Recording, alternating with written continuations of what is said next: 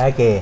Hello, good morning, and welcome to the 13th episode of VspireLab, where we aspire to inspire your startup journey and also equip you with the right knowledge.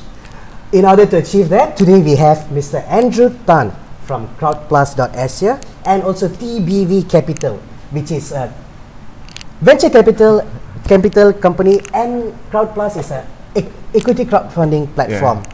So without further ado, we'll now invite Mr. Andrew Tan to introduce himself and his company. Okay, just a quick introduction about myself. Okay, my name is Andrew Tan. I'm the managing partner of TBV Capital. We previously was known as Think Big Venture. So TBV actually stands for Think Big Venture. So now we wanted to upgrade ourselves to kind of a B status. That's why we actually go through a rebranding. Okay, Think Big Venture basically is a seed to Series A venture capital investment firm. Seed to Series A. Yep. Our ticket size, what are we looking for is that we are actually looking for B2C space. Okay. Taking up those any startup who are actually looking to compete in the space of B2C. Solving online to offline. We are actually looking for startup that is going to bridging between commercial business and technology. So basically how to extend the services of a commercial business in a more cost efficient way, in a more convenience way to the mass market, which is the consumer market. So our investment ticket size is between 250,000 up to $1 million. So could you give example of like conventional business going into the tech world today? Okay, basically we are actually looking to change digital beauty platform. We invested in a company called VspireLab. Basically what we want to do is that we want to empower those stylists or entrepreneur or salon owner to actually to adopt technology on their booking, on their business management system, on their digital marketing, on their customer acquisition, on their content release, and then try to adopt technology in scaling their business. We also invested in a company called Beam. Beam basically is connecting startup to the VC, to the funding. Okay, startup business entrepreneur are looking for funding, mentor, educations, marketing channel, social media management. Actually, they can actually go into Beam, actually runs from there. We also invested in company like Refresh, based in Singapore. Refresh. So Refresh basically is solving problem for pre-loved clothing. Basically, a lot of pre-loved clothing basically will sell in offline. What we try to do, we create a platform and a community where women can actually sell their pre-loved clothing through to other users. They kind of like wear their clothes only once. Yep. We just want to give the pre-loved clothes a second life. Okay, we also invest in companies like used to be called Goldtix. Now we rebranding called Habs. We are the official partner for Spotify Singapore. Wow. What we are creating is we want to help selling experiences. So we are basically online ticketing, selling experiences to the mass market, where actually they can buy it at a lower price. That's the surge pricing thing, right? It's actually not a surge pricing thing. Okay, basically how it works is like this. An event organizer will create a concert maybe. Okay, after they create a concert, the first month of the launching, they will give out a certain discount, early bird discount. But after the second and third month, okay, what they will do, they sell at the full premium price. And then most of the concert during the last 2 weeks or 3 weeks, most event organizer might have sold 70% or 80%. Unsold tickets come back. Yeah, unsold tickets come back, and those are the empty seats. They're worth some money. So what we do is that we're going to take up the empty seat, and then we will list it in our platform, and then we will tell the user, okay, now I have $200 seat for Ed Sheeran, let's say.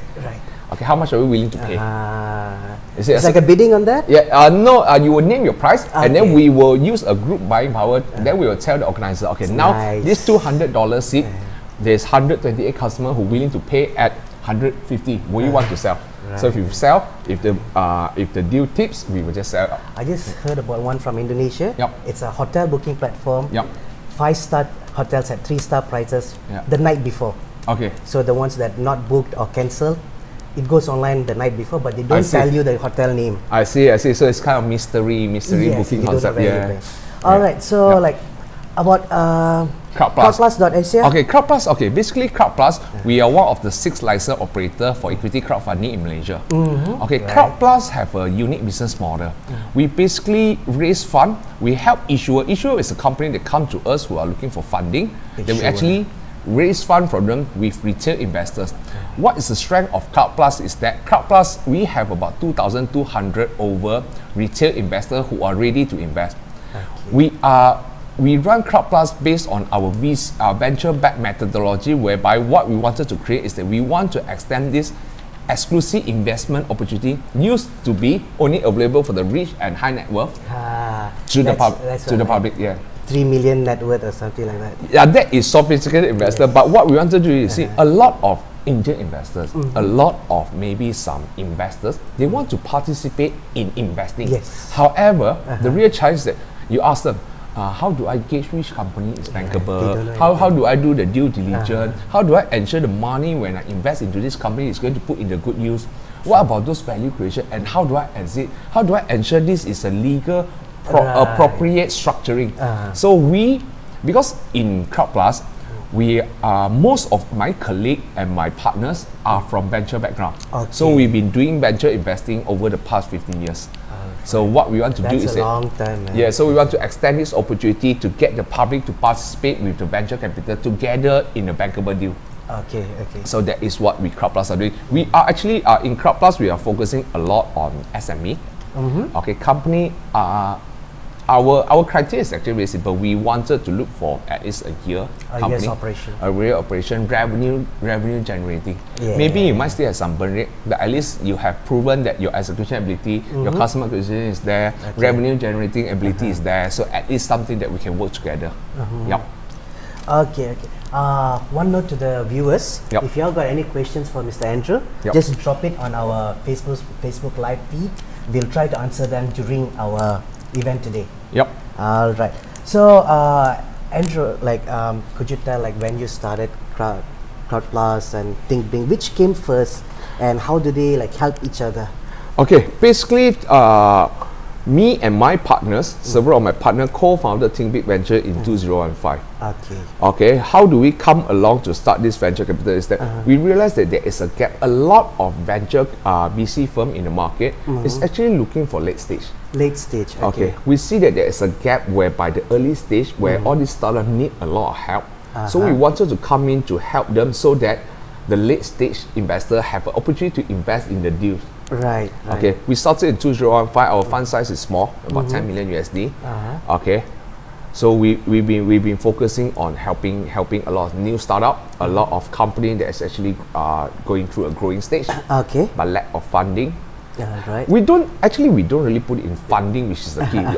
Our focus is actually to drive smart capital. Yeah, funding with the right mentorship, with the right partnership. When we started ThinkBig, what was going through our mind is that we were thinking, how can we actually add value to them? How can we allow our investing company to leverage on our resources, our network, and then the experience that we have built along the years? So that's actually what we've been creating. I don't co-found the Crowdplus. I was actually engaged to become the CEO of Crowdplus, and then I'm part of the Crowdplus. From the pool of the partners. Yep. So each partner would have their own background, their own investors that they bring in. Yep. So how do you so you said you provide education for your investors, like smart. We don't really say we cannot we don't want to put it in the way that we are more superior than other people. What we want to do is that we have basically hit some rock bottom. We've been through the valley of death. In business world, we have lost enough of our own money that we hope that other people can learn a bit from us and share our experience with them. We don't want to put it in a way that we are more superior and educate them. We are looking about empowering and leveraging our resources together. Actually, people say you learn more from failures than you do from success. Agree. Part of it, agree. However, we also, along the way, we also found some right formula that works. We managed to decipher the complicated business model into a very straightforward way. Breaking Da Vinci Code. Yeah, we don't break the Da Vinci Code though. Yeah, basically it's just about the experience we have. But I have from experience you learn a lot of things, and with your so many partners, I think you're better than one person's head in there. Yep. One thing we created this ThinkBig network. One thing is very good is that we actually have a peer learning community where every month we gather around with our investee, with our mentor, with our partner. In that meeting, basically we discuss two things. First thing is, what problem are you facing? Uh-huh. How can I support you? Wow, it's like a peer learning network. So basically, it's a non-agenda thing. It's really about supporting, really about working together, brainstorming kind of events. All right. So I think you have like shared a bit. How would someone approach you, or how do you look for someone to help out? Okay, very good thing. Okay, let's talk about Crowdplus a bit. Crowdplus, I'm looking for you must have revenue generating. Okay, because you see, when you raise money from retail investors are more keen into materializing their investment. The money that I put into the bank and putting in should your be more than what I put into the bank. Exactly. Yeah, so they are looking for opportunity for your future profit. Okay, so that is for Crowdplus. Crowdplus, we are looking for business that can relate to the retail investors. So we are actually focusing a lot on brick and mortar, manufacturing, agriculture. You know, we don't put it conventional business. We put it in a way where business that retail investor can actually relate themselves. They can, let's say, if you open a restaurant, I think restaurant is the best. The best way for fundraising is equity crowdfunding. Why? Before, out of all the 11 companies that we help, we realized that during the campaign of equity crowdfunding, their business basically grew by 20 to 30% during the campaign. Why? Because retail investors, when they see your projects, now like we are helping Hometown to raise fund, we are helping Healthline to raise fund.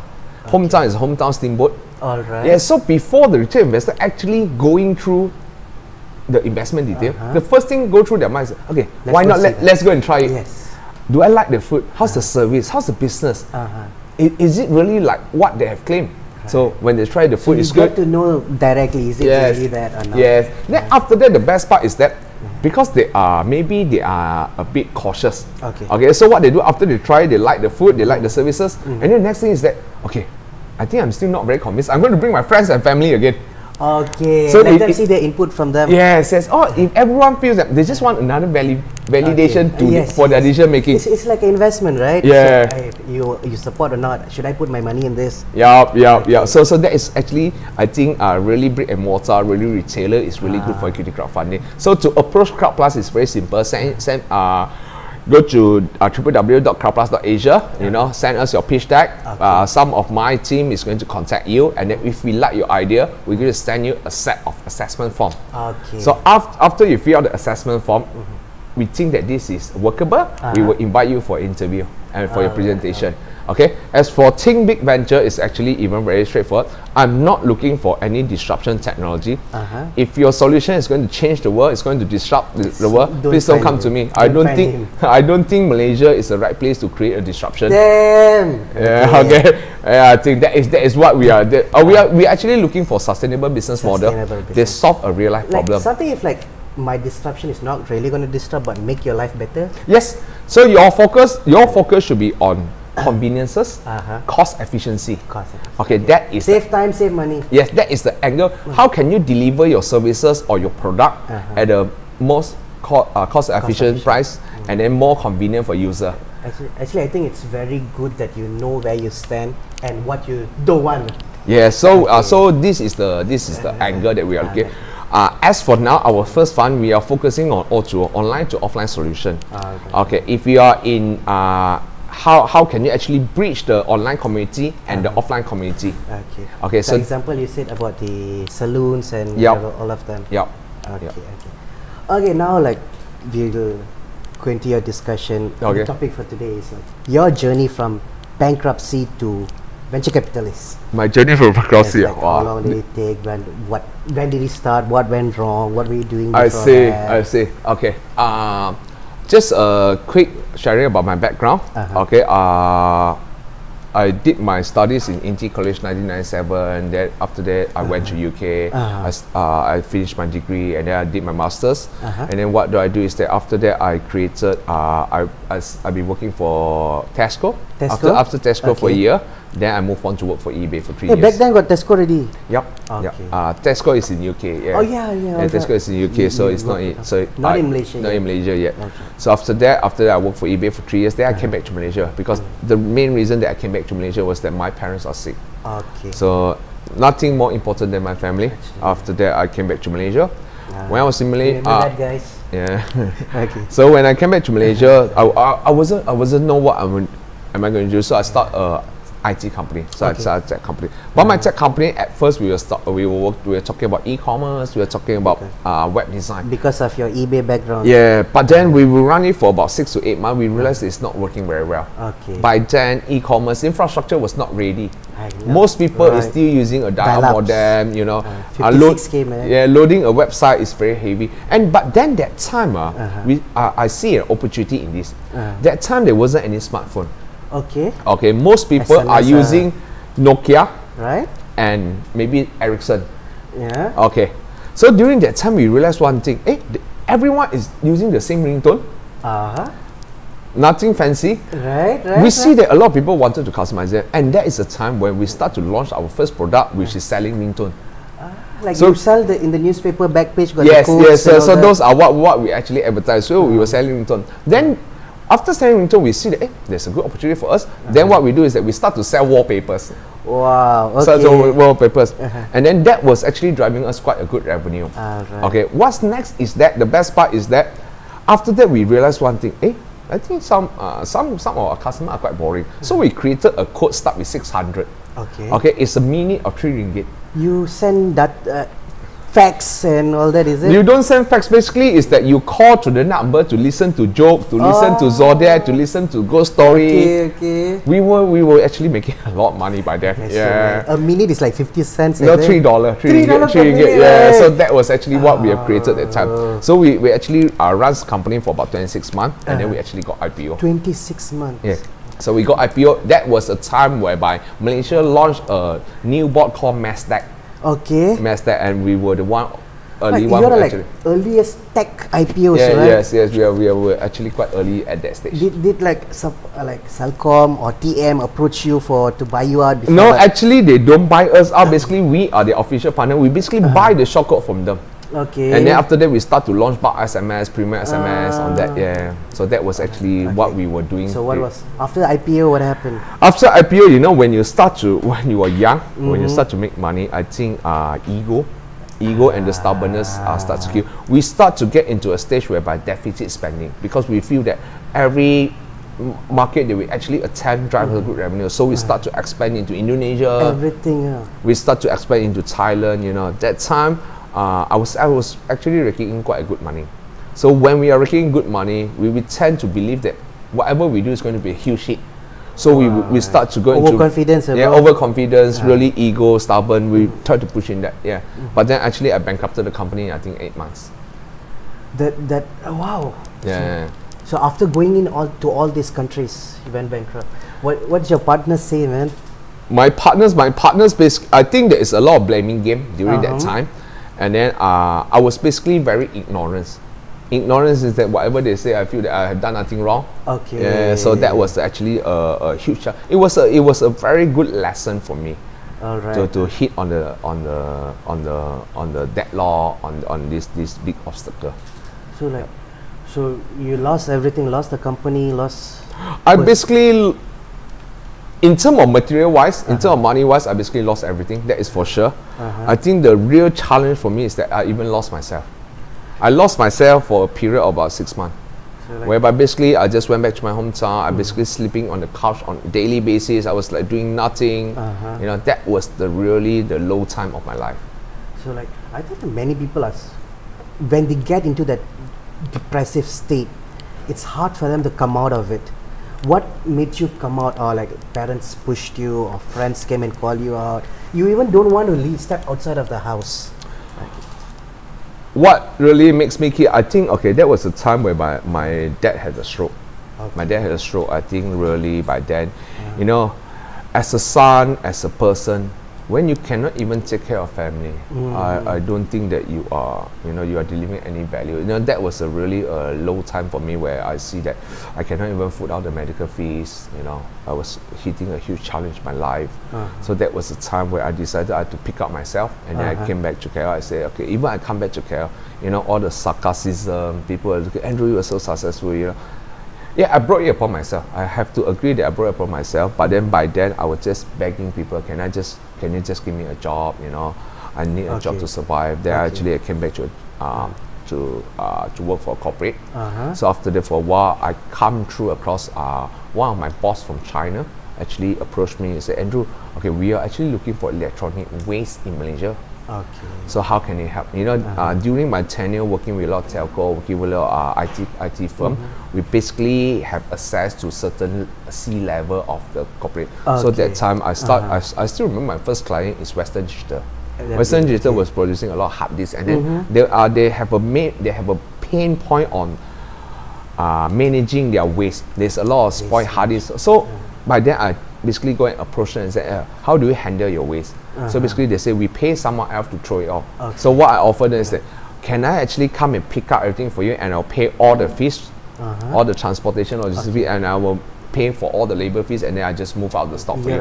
One point contact for all their waste management. Yeah, so basically I just go and buy whatever their waste, and then to my surprise, that with this waste I actually approached my boss. Okay, so what can I do with this waste? So basically, okay, Andrew, this thing, because I still remember my cost is about less than 2 ringgit per kilo for the transportation, for the stuff, and then basically I sell for 60 ringgit per kilo. That waste was not segregated by like metals, precious metals, semi-precious metals? Basically, during that time we were doing a lot of refurbishment of hard disks. Refurbishment of hard disks. Yeah, so basically a kilo that we buy for 2 ringgit, that the cost of us, we actually sell it for 60 ringgit. So basically then I run the business for about 6 years, and then we IPO in Hong Kong in 2004. Whoa! Yeah, so the second IPO. Yeah, so we basically work out with other partners to IPO in Hong Kong. And then after that, you see, after when you cash out everything, so now my life is good. I think I have financial freedom. I have enough money for me to lead a comfortable life. Okay. Then the real breakthrough is that on 2015 Chinese New Year, I went back to see my mentor. My mentor has been helping me along my way from my hometown. So one day, during Chinese, mentor is in your hometown? In my hometown. So basically, he been nurturing me from very young. Okay. So what I do is that during that stage, Chinese New Year, I went back to my hometown. I speak to him during Chinese New Year, and then he asked me one question, Andrew, are you happy? I said, of course I'm happy. Wow, that's a big question. Yeah, man. of course I'm happy. I've been traveling around, I've been diving for 1 whole year. I've been doing really happy. Yeah, happy. then he asked me a question, Andrew, do you still remember when I start to help you when you were young? Do I ask for any return? So you asked for? I asked for any return. Okay. So I replied to my mentor, no, you do not ask for any return. And my mentor replied me, all I ask for is that I want you I extend this opportunity to you. I hope that when you become successful, I hope that you can help other people become successful. It's really about a pay it forward. I help you, I hope that you, when one day you become successful, you can help someone else. You just pay it forward and keep lighting the candles of other people's life. Wow. You know, that word really disturbed me for a few days. That is a time where I decided, okay, maybe it's time for me to start doing something. So after that, I come back, you know, we started this whole TBV. You see, in this venture game, we as a GP, as a general partner who runs, who operates, who runs the business, basically put in 2% of the fund. Outside people. Yeah, then the rest will raise it from the LPs, which is the limited partner who put in the fund, but we runs it. But in Think Big Venture, I do it in a different way, whereby I put in 60% of my own money into the fund. You started from there. Yeah, so rather than just commit 2%, I put all my skin into the game, making sure that I'm going to drive it through. So I put in 60% of my fund. That is actually how I came into this equity investing game. Yeah, but my equity investing game started actually quite early, when 2004, 2005, that era. Basically, I've been serving MAVCAP, I've been serving CGC. So along the way, that's Credit Guarantee Corporation. Yep. So I've been working along the way.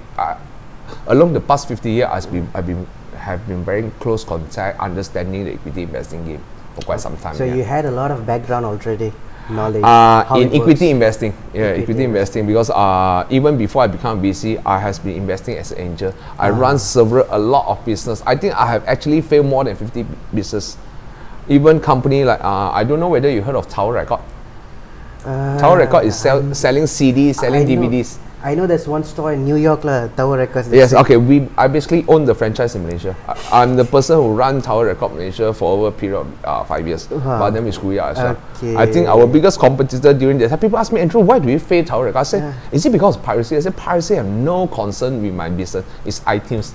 iTunes, everyone went online. Yeah, because people actually, that was the time where technology started to disrupt how consumer behave.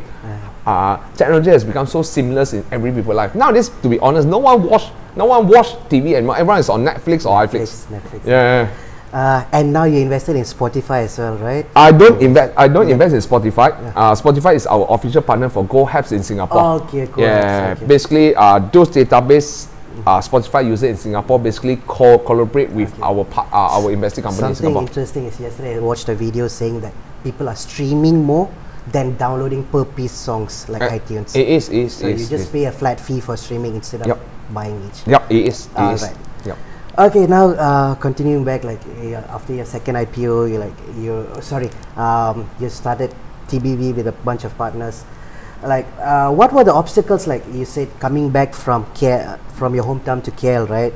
It was hard to get a job until someone called you. Like, how do you survive?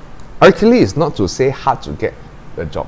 There are job opportunities everywhere. Okay. You see, but the real challenge during that struggle of the phase of my life is ego. Ego problem. You see, a lot of guys cannot put down their ego.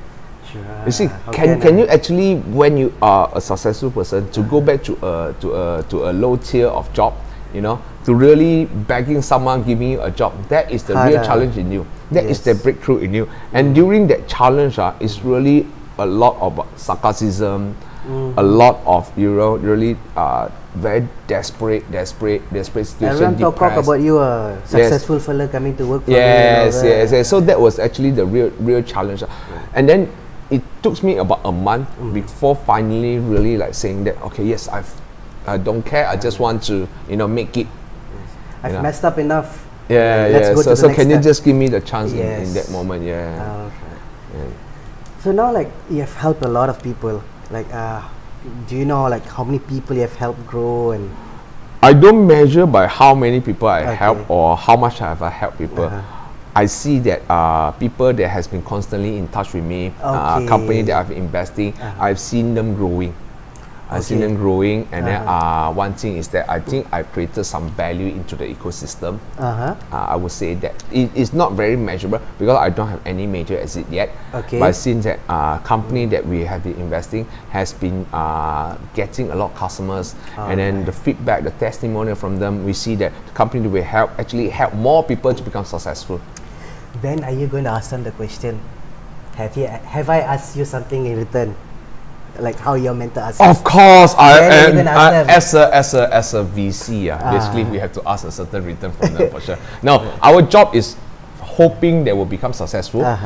We'll be working very hard to get them to hit a higher valuation. Because you see, as a general partner, my responsibility is to my LPs. Right. Your investors and all that. You see, as a VC, the real challenge about it is really about every time when we know that there is we can raise a new round or maybe there is a possibility of exit, we are so excited about it. But most of the 95% of our time, we feel so deeply responsible to making growth. When the company is not doing well. We've been going through the enormous stress during that moments that, wow, how can I face my investor? Every time we do a quarterly report, monthly, half-yearly report, we feel that kind of deep responsibility in us. The investors say, I invested because of you recommended lah. Yes. I would say it's not very, I believe my investors, my partners actually trust our professionalism. However, you see a lot of things are projection, a lot of things are hypothesis. But we will give our best to ensure that we hit the KPI, we hit the compound annual growth rate, we hit the IRR. So for me, it's like, to be honest, if you ask me, do I ask for return? Definitely we need to ask for return. We hope that your company grow, that one day we will get our exit so that we can plow back the money to help more people. Yes. I think that's why our investment stage is between seed round to Series A. So anything after Series A, you have raised a big round, I want my exit, and then so that I can plow back the money to help the early stage again. So your concentration is like early stage, commercial. I would say ideation stage to expansion stage. Ideation to expansion. Yep. Expansionist means that you have become a certain market leader in that country that we invested. You have achieved a very good traction. That means now you are ready to scale to other cities. You are ready. You have done your nationwide scaling, and then you are looking for overseas expansion. As well. So that is the stage where we think that we have done enough for you. Okay, we have enough. Now you have grown up. You have become very successful. We want an exit so that we can plow back in the money to help the early stage in Malaysia. I think like past few months, right, the topic of discussion in groups like Startup Mama and all that is like depression among founders. So what can you tell them? To be honest, I think entrepreneurship journey is very lonely. Lonely? Yeah, that is the best way to lose all your friends. Okay, so you see, entrepreneurship. I thought join MLM. No, join MLM. No. Okay, you see, entrepreneurship is the way how I define. Entrepreneurship is okay, it's open up your life for unlimited possibility. Okay, and then you will realize the next thing. After you go into entrepreneurship, you realize there are more people who are more talented than you, right? Who are more wealthier than you, is working triple harder than you. Working triple harder. So like, shit, I have to put that much work. Yes, you see, that is. I think that is the gauge of the expectation. A lot of startup or entrepreneur who, when they went into entrepreneurship journey, they feel that this is a lifestyle. I'm going to look cool. You know, I'm a boss of company. I get a CEO. I get a C-level title. A C-level. Okay, C-level title. But then the real problem is that they don't know what to gauge of the. Entrepreneurship to me, another description is entrepreneurship is also like egg. Egg. Okay, egg. So what is an egg? Egg, when you break it from the outside, it becomes a food. Yeah.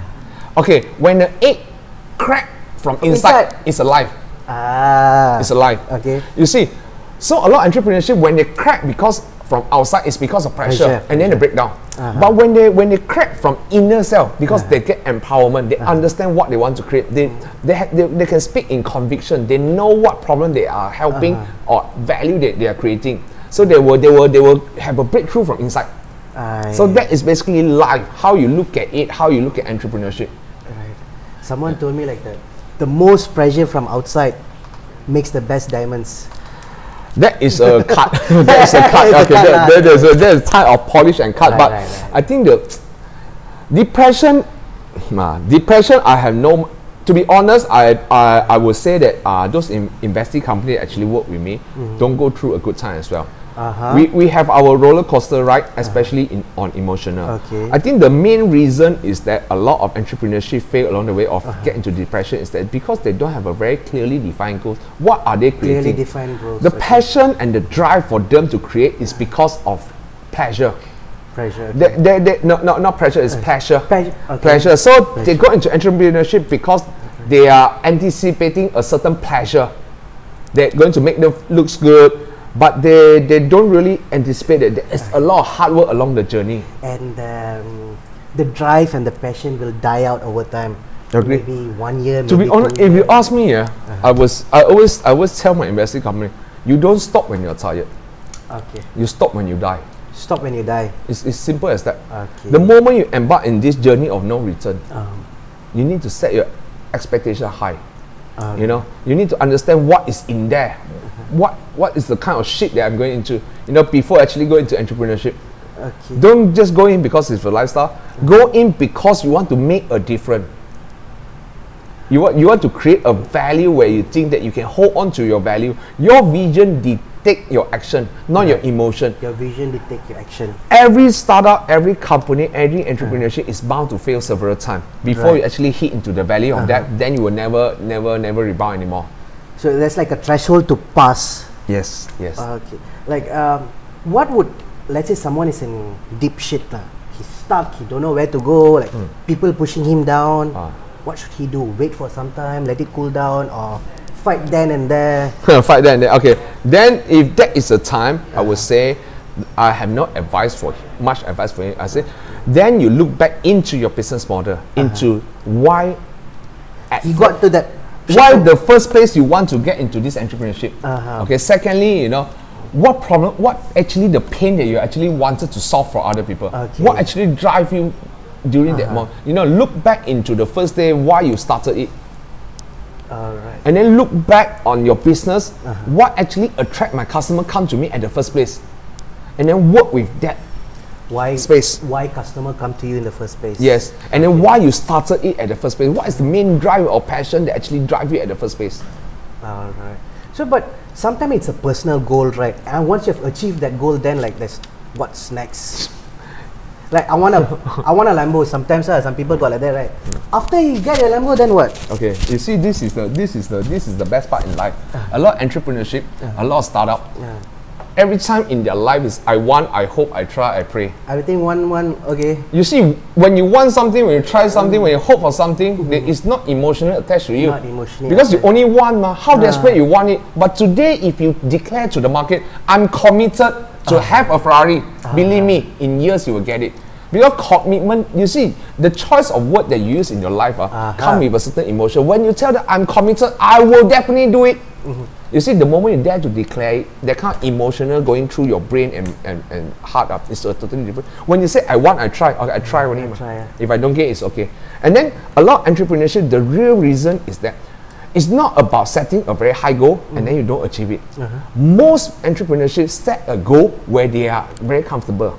Okay, so when they hit it, they become complacent. Complacent. The rules of entrepreneurship is really about don't set a sky high limit because you cannot achieve. You know, you want to set a goal where you become stretchy. Stretchy means that, okay, if I were to touch the ceiling, I have to stretch myself and I really need to give a jump before I hit it. That is a goal you want to set all the time. Can be touched. Yes, not to be said can be touched. It takes a lot of effort. You won't achieve it very easily, but that is a very stretchy goal for you. That means it will put you in the certain discomfort zone. It will put you in a certain stress whereby you will push yourself a bit. But if you set a sky, to be honest, no one can hit the sky without a vehicle. Right. Yeah. So don't set too high and don't set too low. When you set too low, you hit it, you become complacent, you become mediocrity. Mediocrity, you think that I'm comfortable. Actually, you have not solved whatever you intend to create at the first stage. Yeah. So like people say, if your dream is not big enough, does not affect people around you. It's not. That is changing belief. That is changing That's belief. like the initial stage you want to get into business, then you think like that. To be honest, in business it's very simple. It's really the art of selling. Art of selling. Art of selling, I'm not talking about selling product. I'm talking about selling vision. Vision. So what is the art of selling? The art of selling is the transfer of emotion of certainty. Transfer of emotion of certainty. What's that? Okay, that's if my vision to you, if I can speak with such a conviction, if I can speak with such a certainty that this is what we're going to create, we self-believe. The moment you change someone's belief, these people will follow you. In business is really about selling. You're selling your vision to your colleague, to your partner. You're selling your product, you're selling yourself to your strategic partner, to even your landlord. Okay, I'm going to rent your place, I'm going to do it so nicely, I'm going to stay here for 10 years. You want to speak with that conviction and confidence. I think the main art is entrepreneurship is about selling. And then lately, I come across a very interesting understanding. What's that? What's that? Entrepreneurship, you see, sometimes this is about selling. There is a type of person who always wanted to put ideas into your mind. Put my opinion into your mind. Got people like that a lot? Okay, so this group of people is what we call teacher. Okay. So the teacher always wanted to put their opinion into your mind to the students, so hoping that you understand my opinion, so you run. Then there is another people whereby what they intend to do is that they want to they always think of a way how to put your money into my pocket. Okay, so that is what we call entrepreneurship or business owner. Now I realize there is one person who do it so well and excel in life in doing this, in doing two of these things. Both of that. Is by putting their opinion into your mind and taking your money into the pocket. This person is called wife. This person is called wife. Honey, I think we need that purse, we need the handbag. So that is the person who did very well. So see, if you want to learn about entrepreneurship, learn from a wife. Learn from a wife. Does that mean I have to get committed and get married to succeed? I'm not sure. That was just sharing. It's an analogy. So like, you know, like you see people on the street, they're working hard, struggling day in and day out. Like, example, newspaper guy. Okay. I used to distribute newspaper when I was about 10 years old. Okay. Okay, example. So you see, he is working hard. Yeah. How will he improve his business? Like example, what does he need to do to like make it scalable? Like take over the next month, like that. Okay. I think this is first thing I always say that you need to meet the right person and meet at the right stage. Okay. Even you want to sell newspaper, sell at a more prominent place. You know, it's your stage that actually determine where will you be heading Maybe to. certain place they don't read newspaper at all. A certain place, there's a lot of places who don't read newspaper. Okay, so find the newspaper or maybe certain papers or magazines that they will read. You need to put yourself in the right position where you can attract your crowd. Okay. If you're a newspaper vendor, so you want to start to get into corporate, you might want to place your store in a place where all the corporate people will be walking past. You never know one day who you're going to meet. Second thing, if you're a newspaper vendor, I hope that you can learn by reading yourself. You cannot help others, until you help yourself. Okay. So you need to prepare yourself, hoping that one day when you meet someone who's going to see that in you. You see, always sometimes in my life, every time I invest in people, I always say, I see something in you. Okay. But I just don't know what is it. It's like intangible feeling. Yes. You need to create that sense of, like confidence. Confidence. Not confidence. To be confident, you need to equip yourself. Yes. Yeah. You need to know what you're talking about. Ignorance is not courage anymore. I don't know what it is. You cannot keep telling that I don't know what is it and then I don't care. No, you cannot ignore anymore. This world now has become in a world whereby knowledge is very important. It's very important. You need to keep upgrading yourself. Keep learning through. Right. So that newspaper vendor, I hope that if he really in that situation, ask himself what's next. What's next for him? Okay. There are so much of resources where he's actually going through all the books every day, the magazine, the newspaper. Read more. You will identify a trend. Yeah. And grab the opportunity when it comes. You never know when the opportunity comes. You never know. Yeah, you never know. But most important is really get prepared. I think luck is equal to preparation. In a mathematical term, luck means in a more theory trials. Way. In a theory way. Yes. Yeah. Okay, I think we are running out of time for today. Is there some last words you want to put to our guests? Last word Last word. Not last word lah. Like. Not last word. I don't like to give advice. To be honest, I think what I just want to share is that entrepreneurship is really a lonely journey. Okay, before you actually get into entrepreneurship, don't look at the pleasure that you are looking at. Looking at what actually are you trying to solve? What's the pain point that you're trying to solve? What is the main reason for you to get into entrepreneurship? To be honest, I just want to share with you, money is not everything, but money is the next thing to oxygen. After oxygen, you need money. So before you go into entrepreneurship or any startup, I think the real challenge is the understanding what is the true value that you want to generate for your customers. Secondly, I would say that build a sustainable business model that solve a real life problem. Don't create. You see, technology or business is like ice cream. Ice cream. You take out from the fridge, take out from freezer. After 5 seconds, it melts. It don't taste that good as well. I see that there's a lot of entrepreneurship, a lot of startup. They create a business where we define it as it's good to have, but I can do without it because you don't serve a real pain. Understanding what is the real pain, have a very clearly defined goal before you take this step forward. I think they say the difference between a medicine and a vitamin. Yes. No, vitamin is a supplement though. So I can live without it, but medicine you need it. No, you can't. Nowadays you can't. You really need to have a good supplement to drive all you on. Okay. I think that's all. Yep. Thanks a lot, Andrew. He's been traveling all around the world and he spent his time with us for our viewers. Thanks a lot, Andrew. Thank you. Thank you. See you next week. Yep. And no question, right? No questions today. Awesome. I think you're clear enough. Okay, very good. All right. Thank you. See you. Bye-bye. Bye-bye.